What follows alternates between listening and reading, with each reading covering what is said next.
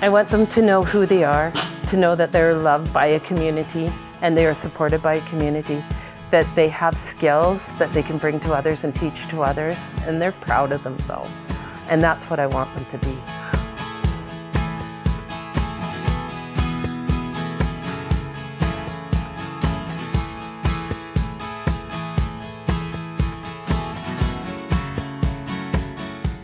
Any opportunity that we can get to come and visit and eat bannock and talk, I'm all over it.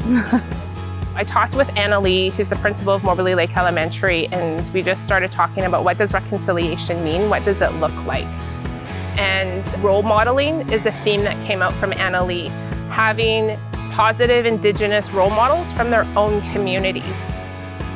It's just exciting watching them to learn a new skill and kind of, be excited for like, wow, I've made this with my hands and stuff. And I think it's really important for the younger generation to know where they come from, who their ancestors are, how we got here.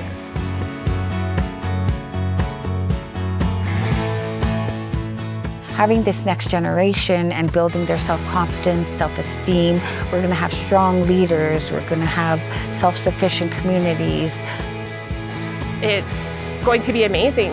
I can't wait to see what that looks like, because that's what we're dreaming for, right? That's what we're waiting for our youth to rise up and be empowered and know their worth, so they have an opportunity to flourish in ways that we didn't have